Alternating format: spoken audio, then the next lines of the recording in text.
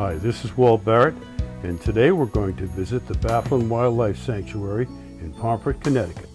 This 702-acre sanctuary, adjacent to the center at Pomfret, was a working dairy farm. It can be accessed from Route 169, approximately 1/2 mile from the intersection with Route 101, and on Day Road. The property is designated an important bird area. Over 200 species have been observed on the property.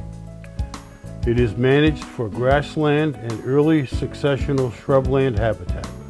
It contains beaver ponds, extensive grasslands, a hemlock ravine, streams, and over 10 miles of walking trails with interpretive signage. Programs for all ages are offered at the center year-round. Today we are going to focus on some of the late summer blooming wildflowers and plants. Today you're going to see honeybees, bumblebees, and multicolored butterflies. You are going to see milkweed, Joe Pye weed, Queen Anne's lace, dock, thistle, purple loosestrife, forget-me-nots, yellow primrose, mullein plants, dandelions, clover, and cowvetch are all to be found in patches all over the fields. Bafflin Farm is over 1 square mile in area. This is only one section. We will be producing other short videos for the internet and show you the various other sections and the different things that you can see. This plant is called Queen Anne's lace.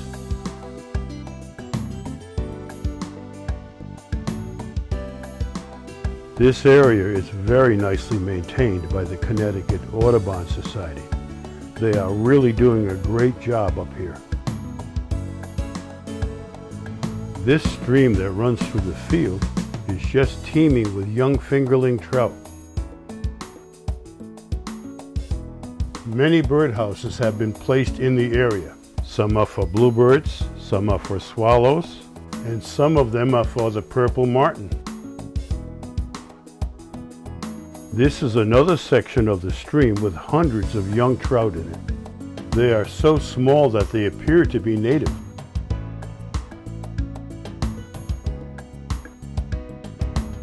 This stream runs into another stream at the end of the field, and it is also loaded with young trout.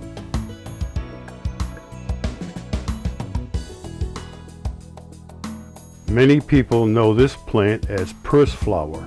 It is also called jewel weed.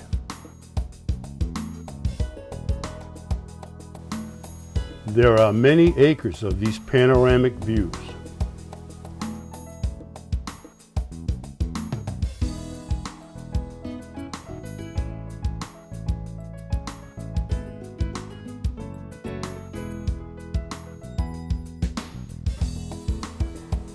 This is purple loosestrife, and many people consider this plant an invasive species.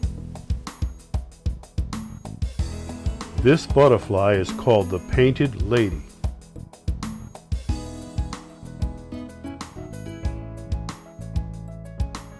The painted lady likes the nectar of the Joe Pye weed. These thistles are commonly found in the fields here.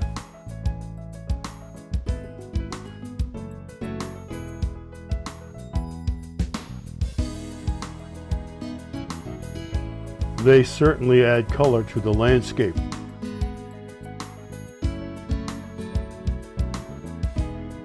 Right now there are hundreds of these milkweed pods like this one throughout the fields.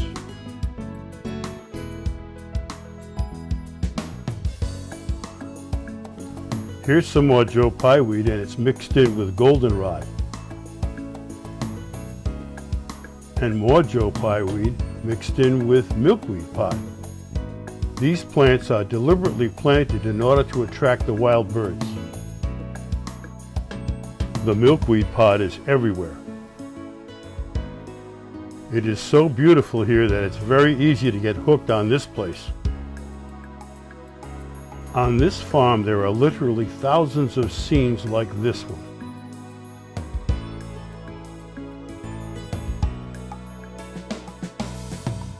This is the beautiful blossom of a forget-me-not.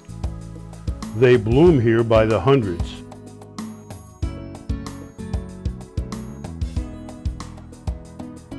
This is just another panoramic view with a pine grove in the background. Here we have a large bumblebee working over some purple loosestrife. We need help with this one. We have not been able to identify it yet. We think it may be a member of the ragwort or the sunflower family, but have not been able to find it. The milkweed pods are everywhere.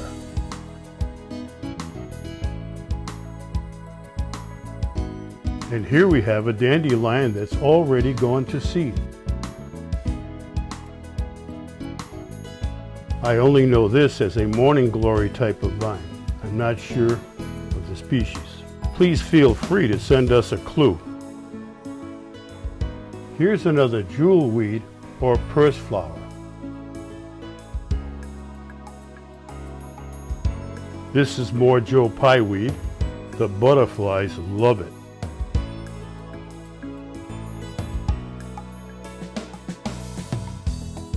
The Queen Anne's lace grows in amongst the Joe Pye weed.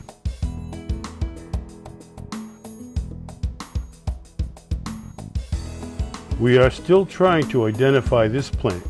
It grows wild all over the meadow. We couldn't get to the beaver pond today. It's quite large in area, and we were losing the light and didn't have enough time anyway. This film has been presented to you by batterychem.biz. I'm Walt Barrett, and thank you for watching.